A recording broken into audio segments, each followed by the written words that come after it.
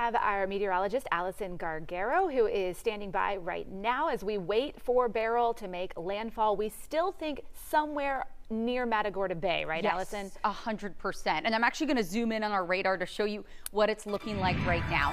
Now, this is a very large center of circulation, or eye as we could call it. Now, we haven't heard anything that it has made landfall yet, but you can see all those outer rain bands are over land right now. And let's zoom you in. Here we go. We're not seeing much on the radar right now in Matagorda. And usually when we see very quiet skies within the middle of a hurricane, that we have seen where the eye wall is. Again, no exact reports on that. We're going to wait until the National Hurricane Center does make a call on when it makes landfall. But as you can see, the heaviest rain is out toward Palacios right now. But Matagorda, it looks like you are going to be seeing some quiet weather just for a bit longer until we see the other side of the storm roll through. But let's take you on a tour of the radar, because this is important. If you live along our coast or even close to it, mainly south of League City, we're seeing these outer rain bands just continue to drop a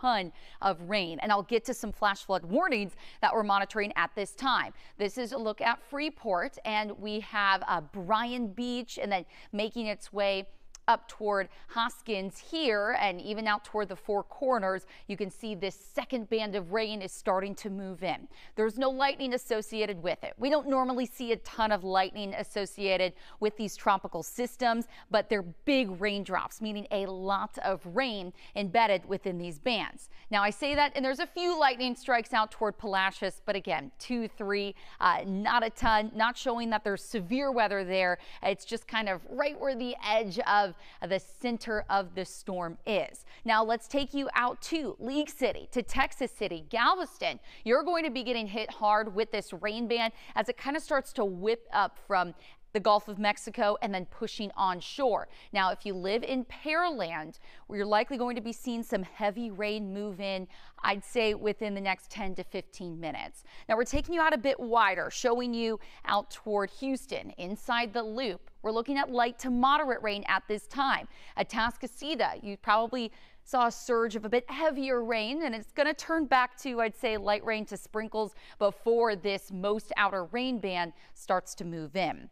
But let's time it out for you. You can see that heaviest rain extending from Santa Fe to Alvin and then all the way out toward Needville. It's likely going to be moving up, I'd say, within the next 5 to about 15 minutes. You'll start to see some pulses of that heavier rain begin to move in. But I want to take you out to some storm winds right now.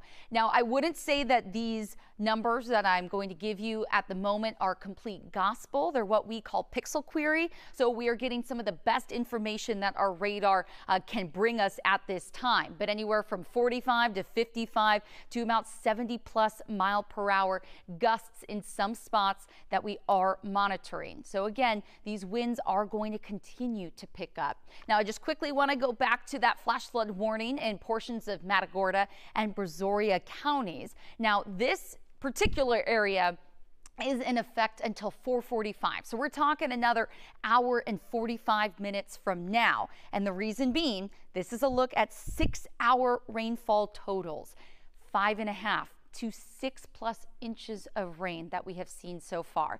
This has been the area that's in the northeastern side of the storm, which, as a lot of folks refer to it as the dirty side. And boy, are they getting that rain. With the counterclockwise motion, when we see these winds just whip around, they really pick up on the northeastern side of that circulation. And boy, are we seeing it.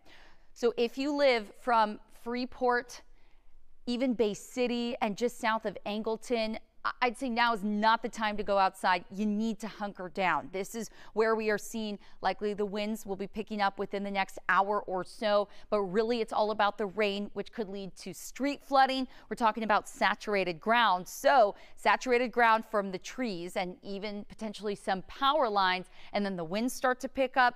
That's when things could start to topple over as we head throughout the mid-morning hours.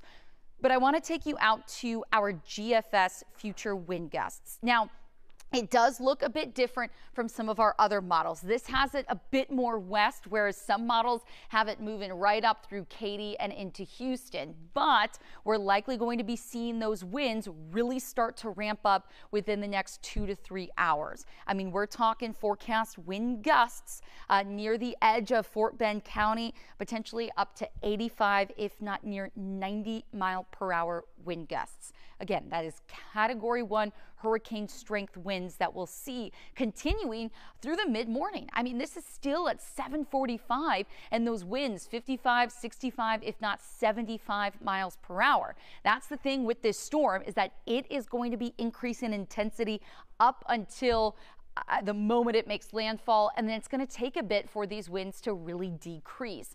But I'd say by late this morning into the early afternoon, that center of the storm is going to be in the northern portion of the viewing area, and then we'll start to see winds decrease from south to north. So this is going to be moving through pretty quickly, at least relatively speaking, meaning this is not going to be stuck overhead for days upon days. That once it does move through, it's going to take the worst of the weather with it. But we need to get through those really strong wind gusts that we will be seeing this morning. So tropical storm warnings do continue for spots that aren't under the hurricane warnings. That does mean inland. If you were just with us probably about 30 minutes ago, I was going county by county, letting you know that folks that are from Fort Bend County to Harris County, Montgomery County, you're likely going to be on the east side of the storm, meaning that wind gusts upwards of 80+ miles per hour as that center is making its way north, and it's going to do so in pretty quick fashion. Now, folks along the coast are under that hurricane warning, meaning we're likely going to be seeing those winds start to ramp up rather quickly here. So we have that storm surge warning as well continuing. Now, some spots are going to be seeing high tide within the next several hours, meaning that as that water is rushing up on shore, and we've been showing you live pictures from out along our coast, and it is truly impressive to see what's happening now. But the thing is, as the water is going to be rising, regardless of if the storm was here or not, with that high tide, that water really starts to rush on. We've already had reports of down near Jamaica Beach. Jamaica Fire did report that we're starting to see some of that water on the roads that are closest to the coast already. So there's still a lot going on that we have to show you, and I know that Mike has some really good graphics showing what the current wind situation is, because I went over what the radar looks like, but the wind is going to be a very big portion of this as well. So Sally and Lena, we're going to send it back to you, but we're going to continue to bring you those updates all morning long.